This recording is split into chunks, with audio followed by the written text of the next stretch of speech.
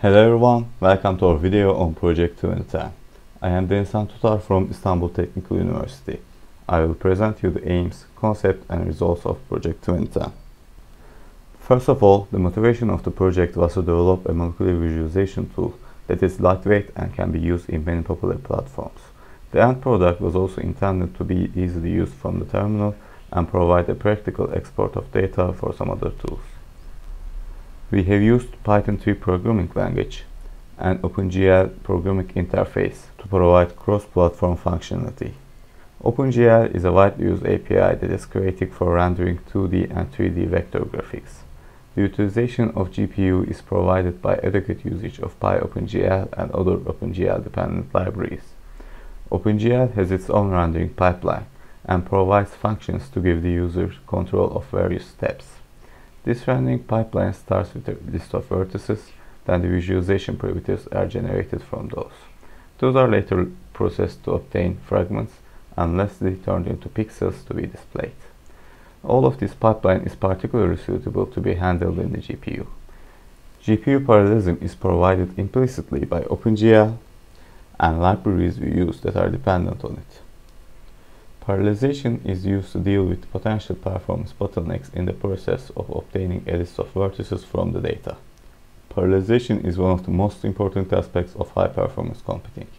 Parallelization at the level of CPU cores and computing resources other than GPU was one of the main goals of this project. An important approach to parallelized computation is multiprocessing. In this approach, many processes are started to run in parallel. The operating system treats each process roughly like an independent program and assigns them separate resources. They often communicate via message passing interface or an alternative tool. This approach is more suitable for massively parallel computations that spans many nodes. We did not use this approach because our task is usually not that massive and expected to be done within a single node. Our preferred parallelization strategy is called shared memory approach. In this approach, two or more threads run in parallel. Maybe the most important difference of a thread from a process is that they share some of the computational resources. Actually, the name shared memory implies that they can access the same memory segments in same or similar ways. That causes an important class of errors to arise, called race conditions. Race conditions are known to be Synic errors, and many methods are developed to deal with them. One of the important mechanisms developed to evade race conditions is locks.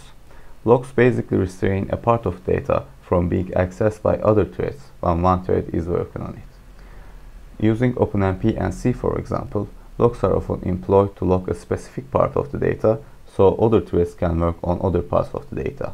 In Python, that concept works a bit different.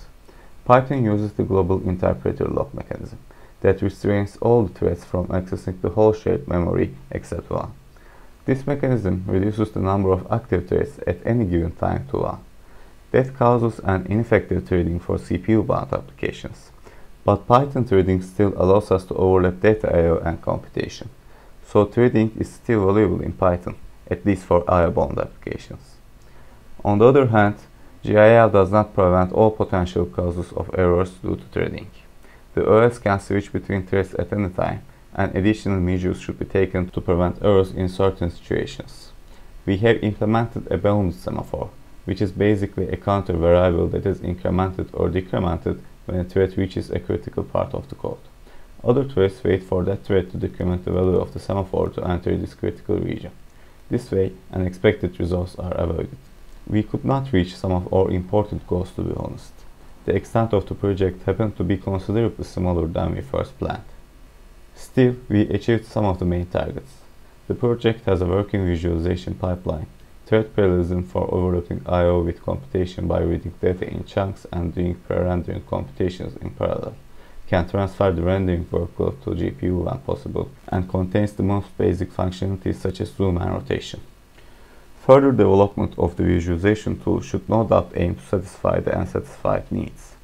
The resulting program is mostly incomplete without reaching those goals. Also, adapting for future developments can be crucial. For example, there is intense efforts in the Python community to replace the global interpreter lock with any mechanism that provides better multi-threading capabilities without reducing single-thread application performance. If it can be done, it may be beneficial for this project like many others. Thanks to all ProSecure for wonderful organization of Summer of HPC. Also special thanks to our mentors for their extremely valuable help and support. The project would not reach even this level without them. And of course, thank you